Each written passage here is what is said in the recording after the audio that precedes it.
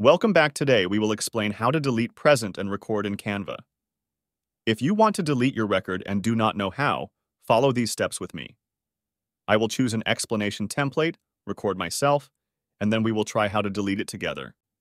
I will choose this template.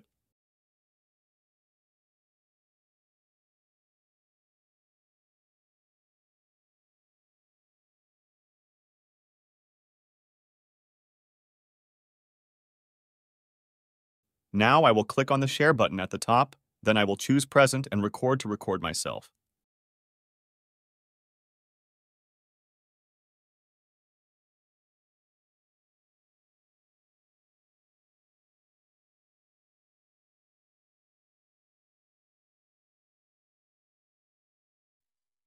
As you can see, I will record a few seconds and then we will try how to delete the recording.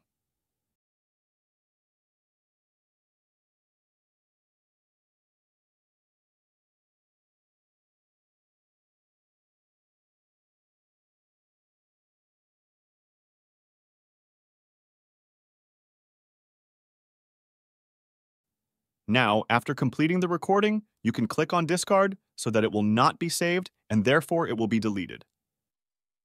But let's choose Save and Exit. Simply go to Share, then click on the Public View Link option, then choose Delete Public View Link.